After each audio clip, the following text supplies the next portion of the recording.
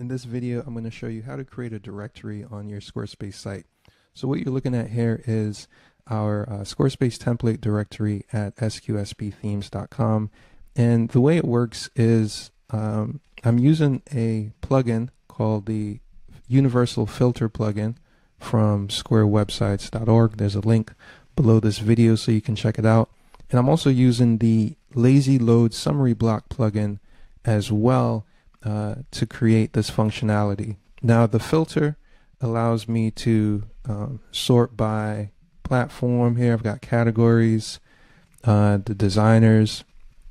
I can even sort by price, and I can search the directory here as well. Now the way this directory is set up, when you click on a link, it goes to that particular template page. But all of the content here is in a blog called Templates,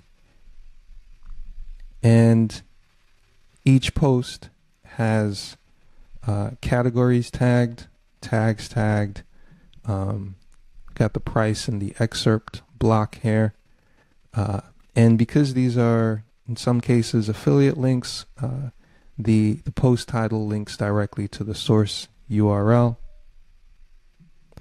and all of that now in a summary block on the home page. So let me open this up because this will give you a little insight into how to use the plugin. Okay, so here's our summary block here. As you can see, it's a regular grid style summary block, but when the plugin is enabled on the page, then it allows for that styling. Now, customizing this plugin, there's a lot of documentation on all of the different fields that you can customize.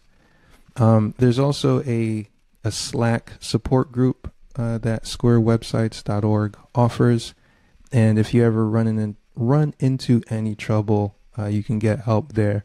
The developer's name is Michael, and he's very helpful in that regard.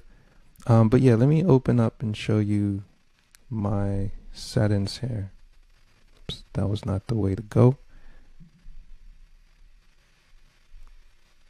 One more step.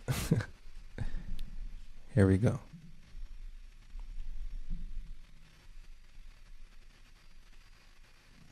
All right, so not to intimidate you here, but here's the code, and the documentation tells you everything you need to customize, right? So for example, I currently have my filter positioned on the left, but it may be top, maybe on the right, right? It's aligned left, but I can align it differently. I don't show the amount of items, though I could. Maybe we can make this true in real time. And I don't keep the drop downs open, but I could. And I could keep specific drop downs open when the page loads. And so there's a number of other tweaks here that you can make, but it works great right out the box as well. So there you go. See, I've made that true. Now I can see the number of items. 307 have loaded, and we can scroll through 1 through 124 until we get to our button here where we'll load more templates, and this functionality is added by the Lazy Load Summary block. So there you go. This is how you can create a directory for your Squarespace website. Very quick and easy.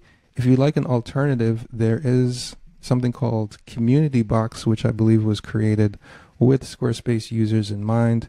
I haven't actually tried this out yet, but it has some good recommendations, and it could also give you some similar functionality as well.